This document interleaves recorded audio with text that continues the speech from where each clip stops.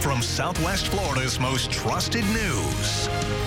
This is Wink News at 3. Well, right now, homes are selling for way over value, and this is especially true over in Cape Coral. Yeah, you might be waiting to buy your next home until the market cools off, and we wanted to look into what's driving these high prices. Wink News reporter Samantha Johns joins us now live in the newsroom. Samantha, a realtor you talked to says people looking for a new home can now offer under the asking price. Yeah, Russ, when people were running to Cape Coral to buy homes during the pandemic, it was a seller's market. Now with the race over, it's becoming a buyer's market. People who are looking to buy a home now suddenly have the power to bargain or walk away. PeterMerleDavis knows the days of people buying homes over market value are gone. A broker associate based in Cape Coral, he noticed a shift in the market this spring.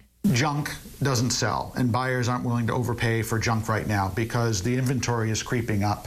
The days on market is creeping up, so they have more options now. During the pandemic, people flocking to Southwest Florida bought anything and everything. Limited inventory and high demand drove some homes in Cape Coral to sell for as much as 50% over their value. We saw very low interest rates that were the lowest for so long, so people were going above and beyond to try to get that first house. But Amir Nito with FGCU's College of Business doesn't believe what's happening is overpricing. I haven't seen those prices really correct yet. What we're seeing instead is appraisals catching up with prices. So we're seeing that they closing the gap. Davis disagrees as he saw firsthand buyers willing to put in higher offers to get into a specific zip code.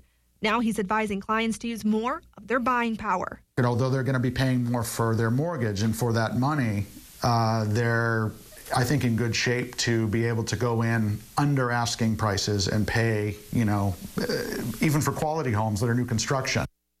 According to a study by FAU, Fort Myers and Cape Coral are the third most overvalued markets in the nation. I spoke with a home buyer to see how pricing has affected his search for a new home. That story new at 6. Live in the newsroom, Samantha Johns, Wink News.